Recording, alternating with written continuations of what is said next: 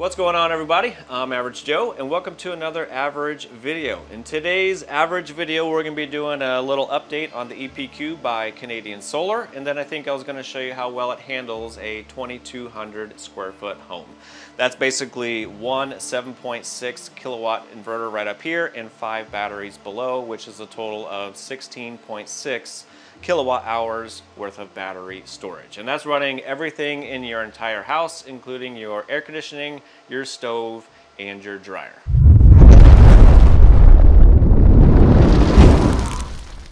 All right, before we get started, I was just going to give you a quick little explanation of what this system is, just in case you're not aware. All right, so this is the EPQ by Canadian Solar. It is a residential energy storage system that is UL certified, and that basically means that you can connect it up to the grid and interact with the grid, and everything is legal. All right, so right over here on the left, this is going to be your smart gateway. This is kind of like the brains of everything. Everything attaches to this, and this decides where the energy goes. Okay, there's a few other things that can be connected to here, so you can do EV charging directly to this, and you can also connect up another generator just in case you need generators. And then right over here is going to be your hybrid inverter and all of your batteries. Okay, each hybrid inverter is 7.6 thousand watts, and then you have all of your stackable batteries below that. I actually have 5 batteries here for 16.6 kilowatt hours worth of battery storage. However, you can connect up to 6 batteries per inverter. Okay, so you can have up to, I think it's like 19.9 or 20 kilowatt hours per stack, and you can parallel in up to 6 stacks. All of the stacks of batteries and inverters are going to come back to the smart gateway. One more thing you do also get inside the hybrid inverter right here underneath this panel is you get 4 separate MPPT solar charge controllers, so you can have 4 separate solar arrays. All right, I actually have 3 connected right now. I've got 1 on my roof and I've got 2 ground mounts over here. The one on my roof is a little over 4,000 watts. Ground mount 1 is like 1,200 watts, and ground mount 2 is 2,000 watts. So I do have room for 1 more array that I could connect up here. And there's actually one other thing I forgot to mention inside the smart gateway right over here is you can do AC coupled solar system. So if you already have an AC coupled solar system on your roof, you don't have to get anything special or do anything crazy for that. You can wire that directly into the smart gateway right here. So if you already have an existing solar system, you can continue using that right up here. There's 2 ways that you can connect all of this up to your house or your property that you're trying to power. First one is going to be a whole home backup, and the second is a partial home backup. For the whole home backup, basically you're going to come from the grid and you're going to go into the smart gateway right here, and then from the gateway you're going to go back to your main electrical panel that's going to power your entire property or home. And if you're doing a partial home backup, which is what I did, basically you're going to come from the grid into your main electrical panel just as it normally would, and then from your main electrical panel you're going to wire over to the smart gateway, and then from the smart gateway you're going to wire over to a sub panel or a critical loads panel. That's basically how I am using it here. So just a quick little example, if the grid goes out in a whole home backup, you're going to still be able to power the entire house, and that's going to be including your stove, air conditioning and dryer, or all of your major loads. If you're doing a partial home backup like I'm doing, if the grid ever goes down, the only thing that I'm going to be able to continue powering is going to be my critical loads panel or my sub panel. And that's going to be something for you to decide, if you decide to go with something like this. All right, next we're going to go over the 6 months update that I've had this installed. And I do have to keep it honest here real quick is, yes, I've had it installed for 6 months.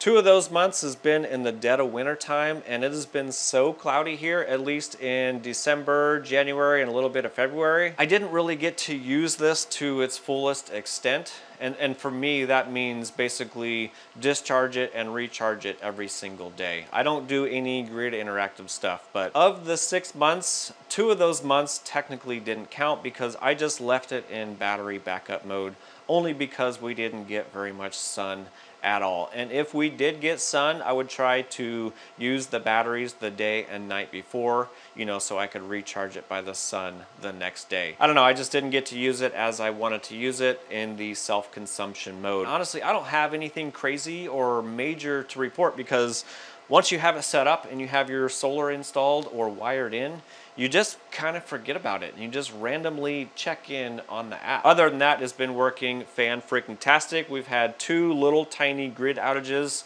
They didn't last very long, but whenever the grid did go out, we still had power. The only reason I knew that the grid went out is because I was just checking in on the app, which it does come with an app, by the way. It said we were in backup mode because the grid was gone. And then the next time I looked at it, you know, the grid was there. It's just really, really cool that you can just continue powering everything in your house, you know, without missing a beat. Other than that, it's been working fan-freaking-tastic. They have done a few updates to the app. And I remember at the very, very beginning, whenever I had this, whenever you click to see how much solar you're producing, it just gave you a total of how much you're producing. Now it'll tell you if you're producing your AC coupled system, and it'll also tell you each PV array that you have. For example, right now my PV array 1 is doing 0.93, so 1 kilowatt. PV 2 is doing 1.33, and PV 3 on the roof is doing 2.78. So that is a nice update. The only thing I wish, I guess, it did have on here was the total, so you don't have to try to add up every single array that you have. I guess the only other way that you can do that is if you go to your data screen right here, and then you click on it and just scroll all the way to the right. If you look right there, it says we're doing 4.6 kilowatt. I wish they would put it right up here on the home screen, right up here on the top, your total kilowatt. That would be nice. Nice to see. Again, you can see all of your backed up loads. That's going to be my sub panel right there, which is sitting right over here. That's basically my entire house. If I forgot to mention it in the beginning time, since this is a hybrid inverter, if you're not familiar with hybrid inverters and you have this in a partial home backup, which I do, this will actually backfeed your main electrical panel. The fan just turned off.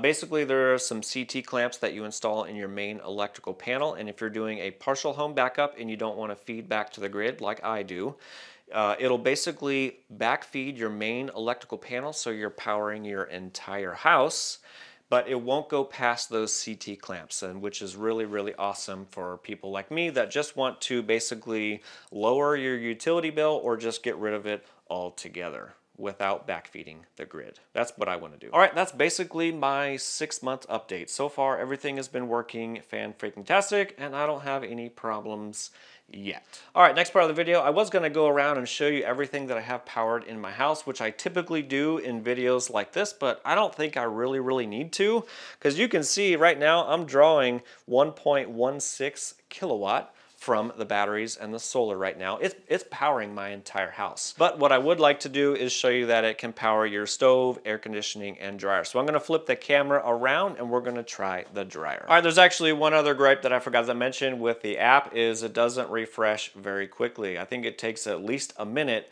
for everything to show up on the app. So once I start the dryer, I'll have to wait a minute so I can show you on the app. All right, so anyway, we're gonna put this on a timed dry for 15 minutes, we'll say, and that'll be on its highest setting or the highest heat setting. All right, here we go.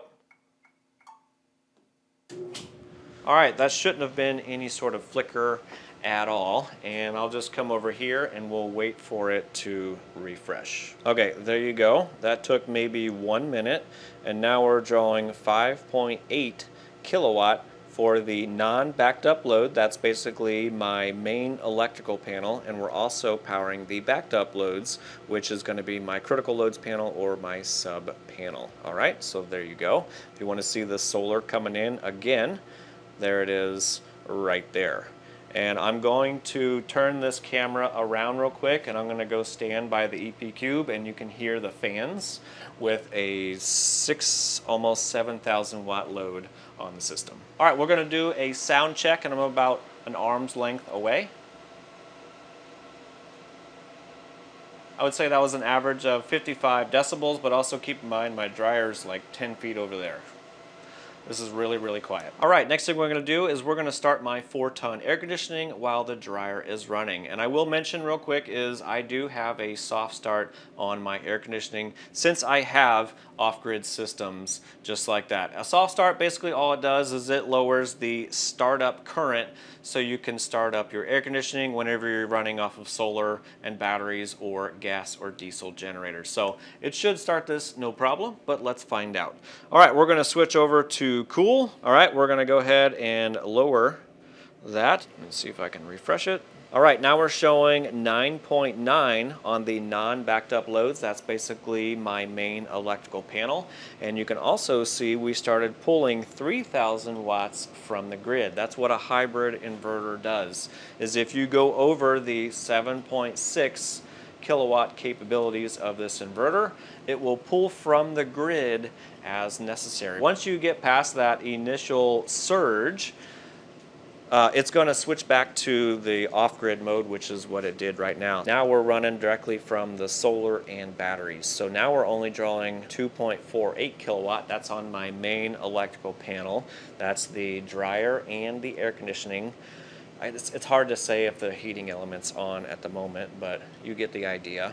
And we're also drawing 1.3 from my critical loads panel, all right? So that's the air conditioning and the dryer, okay? So I'm going to turn off the air conditioning and we're gonna go upstairs and try the stove. Basically, it's gonna be the exact same thing. However, we'll just turn the entire thing on and we'll pull 12,000 watts and you can see exactly what's happening. All right, next thing we're gonna do is power the stove, and we're just gonna turn on every single burner and the 2 ovens down below. This will be just another example of how you can max out the entire hybrid inverter, and then if you need more, it'll pull from the grid, okay? So I'm not gonna turn on actually that little warming zone right there just so I don't burn my phone. Okay, so anyway, here we go. We're gonna turn on all burners. We'll just do the burners first and we'll just see where it goes. Now we're pulling 9,000 watts and we're pulling 2.8 from the grid, all right? And plus we're doing my sub panel, which is the rest of my house. Solar, it is kind of cloudy out right now, but that's okay. Now I'm gonna turn on the lower oven. If I figure out how to do that, we'll go 350 and then we'll also turn on the lower oven down here. All right, 11.6 from the battery and solar, and we're pulling 5.4 from the grid. All right, so that's just another example of how you can completely max out the entire hybrid inverter, and then if you need more, it'll pull from the grid. Okay, so let me turn this off, and there we go. Now we're back down to 0 and only pulling about 890 watts. All right, next is just a quick little example showing that you can run the majority of your home, including some of your big appliances, off of the one single inverter, and that is 7.6 thousand watts, okay? So keep in mind, I am running the rest of my house. The average load right now is 1,300 watts, okay? So everything in my house right now is running 1,300 watts, and I did turn on the air conditioning, and that is 2.2 thousand watts right now. So we're drawing, 3.5 kilowatt, okay? So we're gonna turn on the stove, and we're gonna keep it under the 7.6 thousand watts. All right, so the air conditioning is on, and that's drawing 2.2 kilowatt. And my regular house is drawing 1.23 kilowatt. So we're under the 7.6 kilowatts. So right now I'm going to turn on one of the big burners on high, and we'll see what that goes to. All right, so now the big appliances are drawing 5.3 kilowatt, and my house is drawing 1.3. So that is almost 7 kilowatt. All right, so that is doing this no problem. I don't think we could add another burner, so that's okay. You can power one burner in your air conditioning and your entire house at the same time, and you still have a little bit to spare. Okay, we're gonna turn that off, and I'm gonna turn on the convection oven down below, and we'll see what that goes to. So that's drawing a little bit less. So now in total, we're drawing 5 plus 1.3, so 6.4 kilowatt. All right, so now we're running the air conditioning, the lower oven, and the entire house, okay? So we still have another 1,000 watts that we could mess with. So we could run the dishwasher, we could run the toaster, the microwave, we could make a pot of coffee, you know, we could still run the TV and all that kind of stuff, and we'll be under that 7.6 thousand watts that the one single inverter can supply. All right, well, there you go. I just want to do a quick little update video on the EP Cube. I wanted to show you that you could run a 2,200 square foot home, including some of the bigger appliances, all from one single inverter in order to either lower your bill or possibly just get rid of it altogether. There's actually one other thing I forgot to mention at the beginning of the video whenever I was doing my little update section was with the 5 batteries right here, which is 16.6 kilowatt hours worth of battery, I am able to make it all through the night and into the next day and start recharging from solar if there's sun out and be continually off grid.